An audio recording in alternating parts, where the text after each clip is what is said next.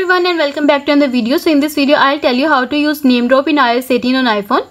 Of all Apple's unique feature, the one that caught everyone's attention is name drop. It's been my personal favorite since its launch in iOS 17. So in this video I'll tell you how can you use it, but first subscribe to my channel for more upcoming videos and hit the like button. So let's start the video without wasting any time. So I'm going to tell you how to set up name drop in iOS 18. Enable Wi-Fi, Bluetooth and AirDrop on both devices. And both devices must be in close proximity to each other. Further, to share contact, you must enable name drop on your iPhone and your contact card should allow the name and photo sharing. For this, launch the settings on your iPhone. Next, scroll down and go to General option. Then scroll down and choose AirDrop option. Now select everyone for 10 minutes.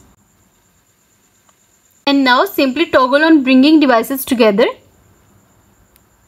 And you are done. Next thing I'm going to tell you how to turn on name and photo sharing on iPhone. Access the phone app on your iPhone and go to contacts. And choose user card.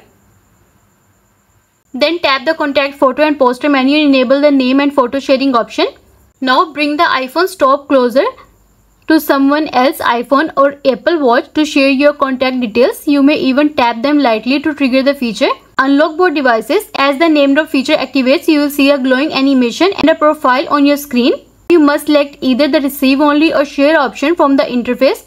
If one user selects share, the other users must select receive only. That's all you need to do to share contact cards, and you are done. I hope this video will help you to use name drop in iOS 18 on iPhone. And also let us know in the comments below if you have any questions. Thanks for watching. See you in the next video.